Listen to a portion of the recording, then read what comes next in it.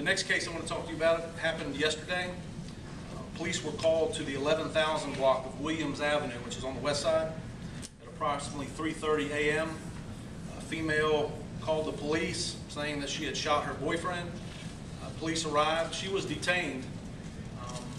At that time, police found the victim, Cecil Scroggie, S-C-R-O-G-G-I-E, a white male, 57 years old, lying dead in the residence with a gunshot wound.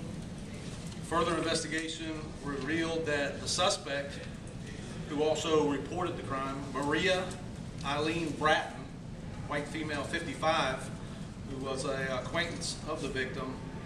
Apparently there was an argument. She shot him, and at that time, fled the house and called the police.